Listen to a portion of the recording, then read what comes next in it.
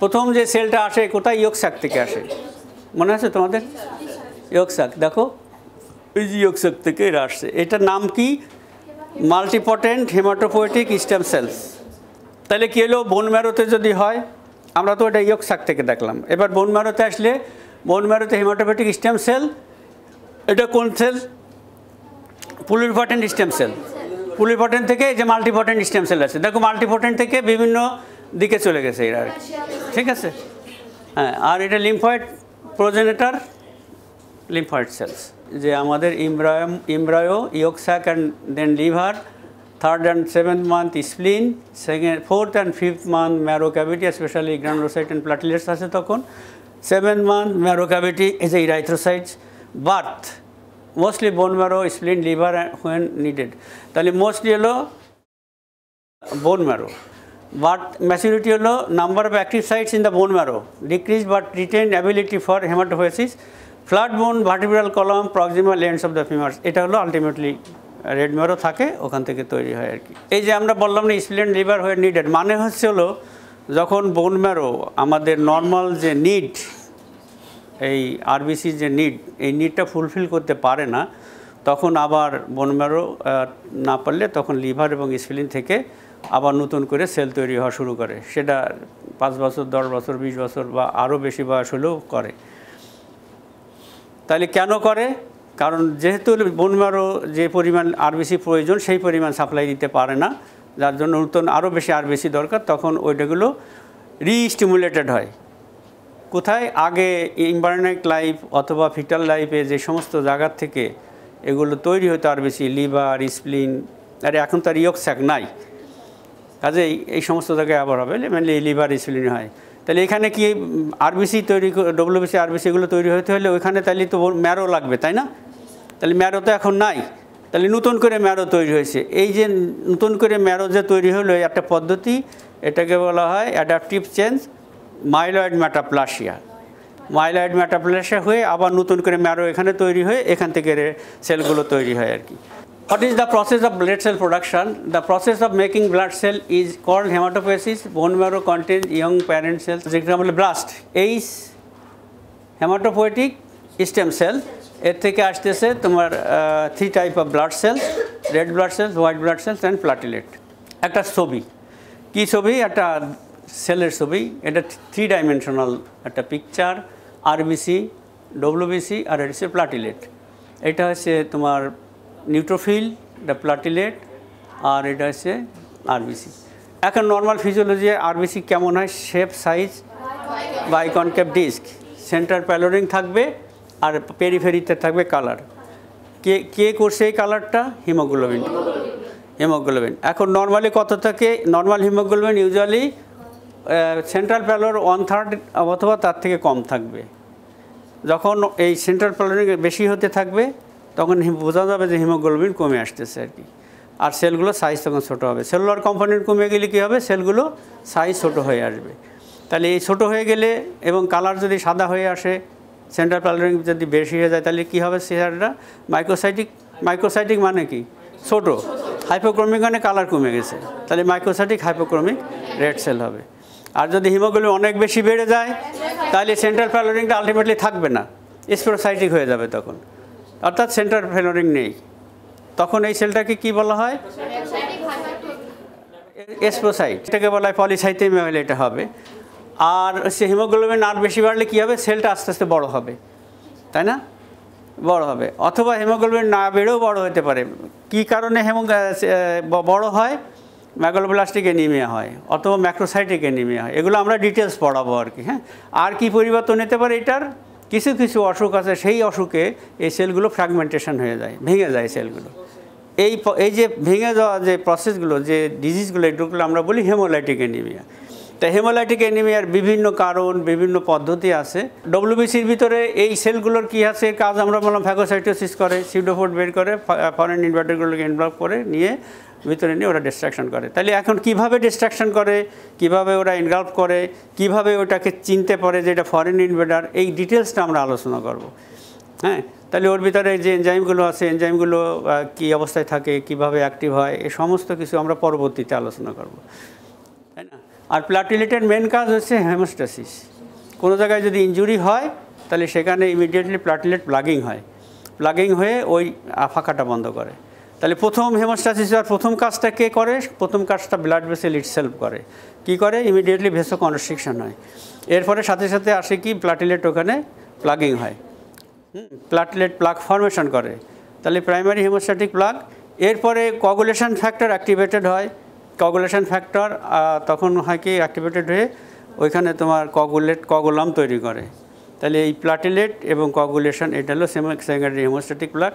এরপরে এটাকে viscous metamorphosis contraction করে আলটিমেটলি ওইটাকে তোমার টারশিয়ারি হেমোস্ট্যাটিক প্লাগ করে আর কি।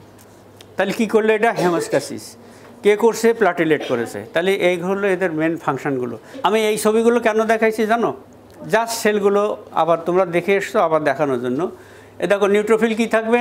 নিউট্রোফিল মানে কি? নিউট্রাল কালার, গ্র্যানুলস থাকবে, খুব ফাইন গ্র্যানুলস, এনে কালার কেমন বোঝা যাবে না। আর সেগমেন্ট থাকবে 3টা 4টা বা 5টা সেগমেন্ট থাকবে। তাহলে এরকম 3টেতে 4টে সেগমেন্ট যদি থাকে এটা নর্মাল। যদি 5টা সেগমেন্ট হয় তাহলে বোঝা যাবে একটু বেশি হয়ে গেছে। 5% সেল যদি 5টা সেগমেন্ট হয় তাহলে আমরা সেই ব্লাডটাকে আমরা বলি হাইপার সেগমেন্টেড নিউট্রোফিল আছে ওই ভদ্রলোকের ব্লাডের ভিতরে। আর 6টা 7টা এরকম যদি সেগমেন্টেশন হয়, কথা বুঝতে পারতেছো? তাই 6টা 7টা সেগমেন্টেশন হলে এগুলোকে বলি আমরা হাইপার সেগমেন্টেড নিউট্রোফিল। এখন কী কারণে হাইপার সেগমেন্টেড নিউট্রোফিল হয় এটা আমরা পরবর্তীতে পড়বো আর কি। তাহলে দিস ইজ দ্য নিউট্রোফিল। আর এটা হচ্ছে তোমার ইওসিনোফিলের বাইলোবড থাকে ইউজুয়ালি, এবং এরপরে কোর্স গ্র্যানুল থাকে। ইওসিনোফিলিক গ্র্যানুলস থাকে। ইওসিনোফিলিক কালার মানে পিঙ্ক কালার, তাই না? This is the eosinophil. আর এটা ব্যাসোফিল। ব্যাসোফিলের কালার কি? বেসিক কালার, ব্লু কালার টাইপের। আর এর গ্র্যানুলস এর গ্র্যানুলগুলো বেশি কোর্স হবে, এবং এই গ্র্যানুলসগুলো তোমার সাইটোপ্লাজমে অ্যাজ ওয়েল অ্যাজ নিউক্লিয়াসের উপর দিয়ে পড়ে থাকবে। এই জন্য নিউক্লিয়াসটা আর দেখা যায় না। আমি ওদের বলি সবসময় যে কেমন দেখা যায়, একটা পিঁপড়া একটা মুড়িকে যদি তোমরা এখানে গুড় মাখিয়ে ফেলে রাখো, কিছুক্ষণ পরে কালো পিঁপড়া এসে ওর উপরে ঢেকে ফেলবে আর কি। যেখানে যেখানে গুড় আছে সেখানে থাকবে, নিচে এবং মুড়ির উপর সব জায়গায়। তাহলে ওই যে অবস্থা দেখা যাবে উপর থেকে, সেটা হচ্ছে তোমার এই ব্যাসোফিল। এইটা কি সেল? এটা প্লাজমা সেল। দেখো প্লাজমা সেলের কী আছে? এক্সেন্ট্রিক্যালি placed nucleus, cart wheel appearance. আর এখানে হলো মানে অ্যাবান্ডেন্ট সাইটোপ্লাজম থাকবে আর কি। আর these are the lymphocytes. Lymphocyte কি? দেখো এটা একটু সাইটোপ্লাজম আছে, স্ক্যান্টি সাইটোপ্লাজম, এটা এক্সেন্ট্রিক্যালি প্লেসড। এটা হচ্ছে সাইটোপ্লাজম আছে, দেখা যাচ্ছে না, এটা হলো thin peripheral Lim of cytoplasm. আর হচ্ছে course ক্রোমাটিনগুলো very course dense chromatin থাকবে। আর এটা হলো মোনোসাইটস, কিডনি শেপেড নিউক্লিয়াস। এটা অ্যাগ্রানুলোসাইটস। These are the গ্রানুলোসাইটস। তাহলে একটা গ্রানুলোসাইটস আর একটা হচ্ছে অ্যাগ্রানুলোসাইটস। These are the granulocyte, neutrophil, eosinophil, basophils. Neutrophil helps in phagocytosis. Eosinophil fights against parasitic infection. Basophil produces inflammatory and allergic reactions. Lymphocyte produces a specific immune response. B lymphocyte কি করে? Antibody তৈরি করে। T lymphocyte কি করে? Cellular সাইটোটক্সিসিটি R help in macrophage and other sales, একে help করে তাদের activity করার জন্য। ন্যাচারাল কিলার সেল, এটা phagocytosis and antigen presentation. R monocyte fights bacteria, virus and fungi. আমি মোনোসাইটের দুটো কাজ বলেছি। 1 নম্বর হলো ফ্যাগোসাইটোসিস, 2 নম্বরে ছিল tissue distraction as well as tissue repair. Tissue distraction and tissue repair simultaneously ওরা করতে থাকে। Blood is a mixture of cellular component suspended in plasma. Erythrocyte, leucocyte, thrombocytes. Total blood volume হচ্ছে 8% of the body weight. Out of 5.5 litres of total blood volume 2.75 litre is plasma. Remaining হচ্ছে cellular portion. তাহলে plasma versus serum কী জিনিস?